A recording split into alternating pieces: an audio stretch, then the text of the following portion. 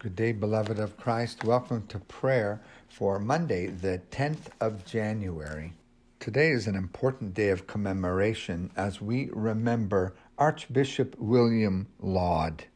Reading from For All the Saints, William Laud became Archbishop of Canterbury in 1633 and was executed 12 years later because of his program of reform. He sought to restore discipline in the Church of England and revive a sense of beauty and dignity in its celebration of the liturgy. Laud came to maturity when the established church was hard-pressed by Puritanism, a reform movement which offered individuals a spiritual discipline to sustain their experience of conversion. To counter this movement, he and his friends developed a rival discipline, a pattern of church practice which focused on the liturgy and outward acts of reverence. Laud himself once explained, quote, "I take myself bound to worship with body as well as in soul whenever I come where God is worshipped." Even before he became Archbishop of Canterbury, the discipline was hated by a broad cross-section of English society.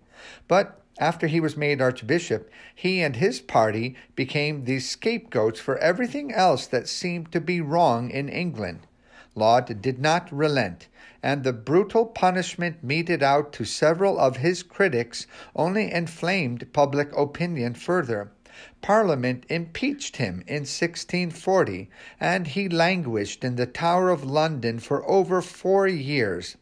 When he was finally brought to trial, he defended himself so ably that Parliament decided to override the judicial process and passed a special act condemning him to death.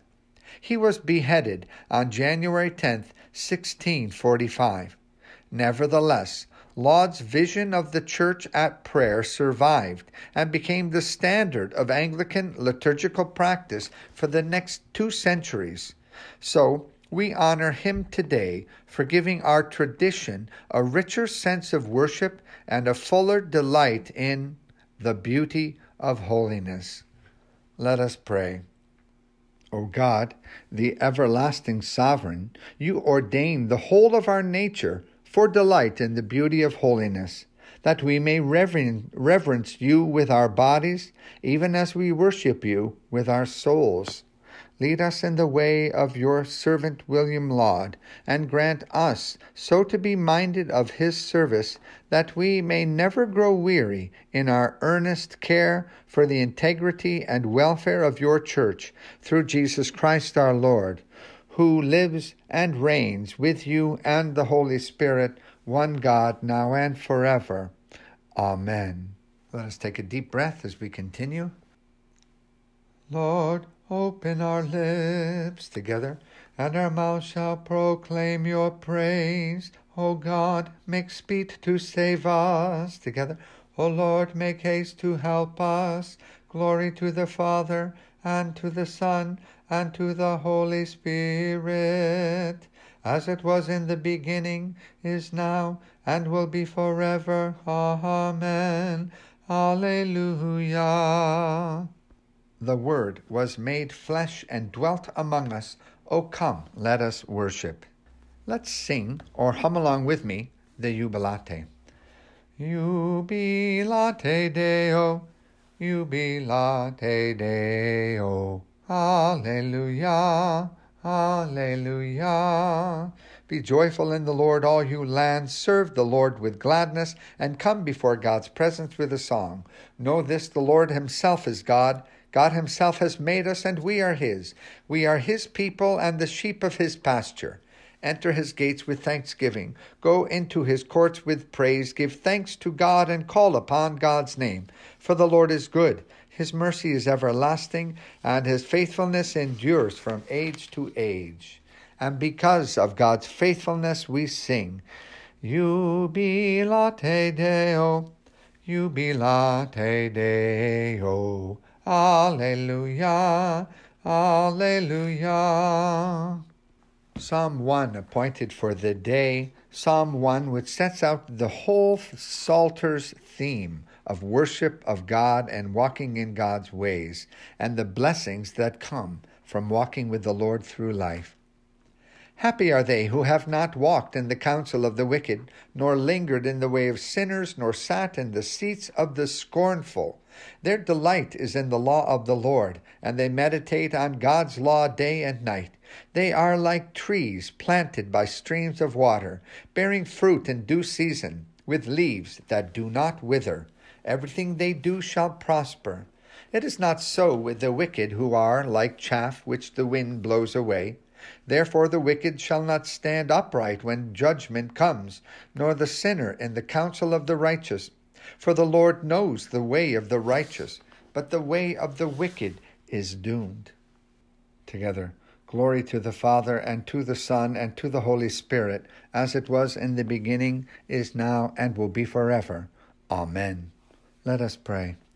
Giver of life, save us from the desert of faithlessness, and nourish us with the living water of your word, especially through these discouraging and depressing pandemic times, that even in these days we may bring forth fruit that will last. In the name of Jesus Christ, our Savior, who is the light of the world and our light too.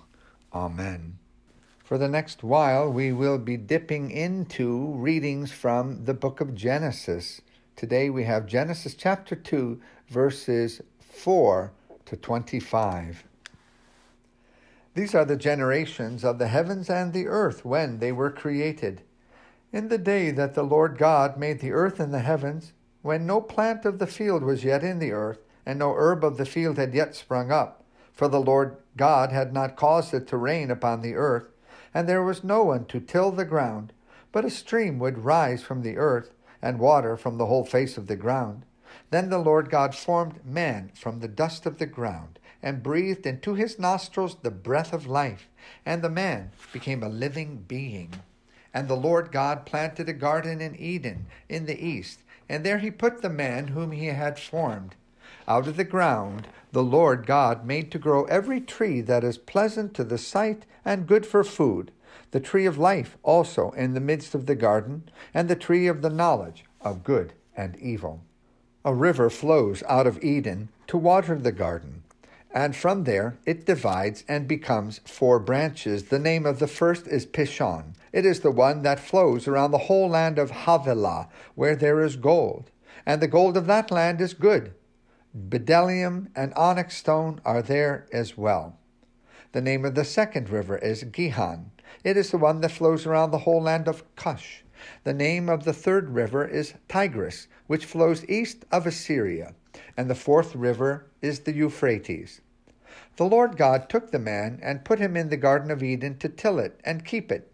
And the Lord God commanded the man, "You may freely eat of every tree of the garden, but of the tree of the knowledge of good and evil you shall not eat, for in the day that you eat of it you shall die." Then the Lord God said, "It is not good that the man should be alone. I will make him a helper as his partner." So out of the ground the Lord God formed every animal of the field and every bird of the air, and brought them to the man to see what he would call them. And whatever the man called every living creature, that was its name. The man gave names to all cattle, and to the birds of the air, and to every animal of the field. But for the man there was not found a helper as his partner. So the Lord God caused a deep sleep to fall upon the man, and he slept.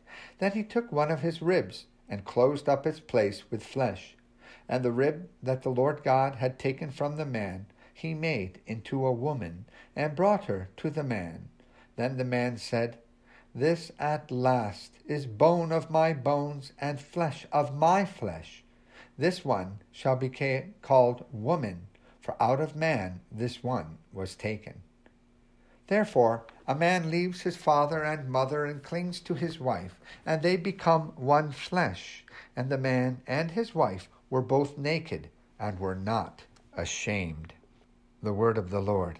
Thanks be to God. I'd like to read to you a note from the Jewish Study Bible on verse 7 on the creation of human beings. The wordplay on Hebrew Adam, which means human being, here translated man, and Adamah, arable land, here ground, introduces a motif characteristic of this tradition, the relation of humankind to the soil from which it was formed. Human nature is not a duality of body and soul. Rather, God's breath animates the dust, and it becomes a single living being. So 2 points I'd like to just emphasize here is that human beings, Adam, and the ground, arable soil, Adamah, Adam, human, Adamah, soil, they have the same root, of course. This is why at a funeral we say, "From dust you have come, and to dust you shall return." We are deeply, and by our creation, connected to the planet Earth, and for too long the rise of the Enlightenment has caused to philosophical and materialistic rejections of our deep intimacy with creation and with the earth itself. This great divide between human beings and creation itself has caused not only our own alienation, but the ongoing exploitation of the world. Thanks be to God, we are awakening to the deep, intimate relationship between us and the world, and are beginning in very slow steps as a civilization to reappropriate our dominion over the earth, which does not mean exploitive license, but of creative caretaking. Secondly, and this is a very typical Jewish emphasis, is that we are not made up of different parts. We are one living creature. We in the West and the Christian West usually speak of human beings as bipartite, body and soul, or tripartite, body, soul, and spirit. The Jewish tradition that Jesus himself would have been immersed in would have only seen a human being as a living being, one united living creature of God. So when we say the Shema, love the Lord your God with all your heart, with all your soul, with all your mind, and with all your strength. This is not to separate us into different component parts, but to emphasize the totality of our being, called to worship and love and to serve God. The point that I'd like to emphasize in the creation of a woman is the deep connectedness, the intimacy, the unity we were created for in being male and female. In our current age, we see more and more the fluidity of gender, and so male and female should not be seen as exclusively binary, either or, but as 2 important points on the spectrum of human gender. I think a main point is that we are made for intimacy with another, to be united with another, that we not be alone, but that we experience God and our truest self in intimacy of self-giving love with another. There are many challenges that people experience in this fallen world in our desire for and creation for intimacy with another loving other. Notwithstanding our own experience of such an intimacy, may we all experience the intimacy of God, who is nearer and dearer to us than our own breath. Amen. Let us pray with confidence to the Lord, saying, Lord, hear our prayer.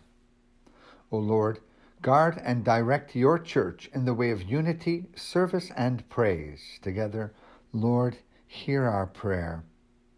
Give to all nations an awareness of the unity of the human family. Deliver your creation from the ravages of this pandemic and encourage all good decisions by healthcare providers and our government leaders. Lord, hear our prayer. Cleanse our hearts of prejudice and selfishness, and inspire us to hunger and thirst for what is right. Lord, hear our prayer. Teach us to use your creation to your greater praise, that all may share the good things you provide. For a just, equitable, and timely distribution of the world's resources of the vaccine, Lord, hear our prayer. Strengthen all who give their energy or skill for the healing of those who are sick in body or in mind. Especially, O Lord, draw near to our frontline workers who are battling high demands in the healing arts and also staff shortages. Lord, hear our prayer. Set free all who are bound by fear and despair. Lord, hear our prayer. Grant a peaceful end and eternal rest to all who are dying, and your comfort to those who mourn. This day we think of the Navaratnam family as they mourn the passing of dear Blossom. Rest eternal grant to her, O Lord, and let light perpetual shine upon her.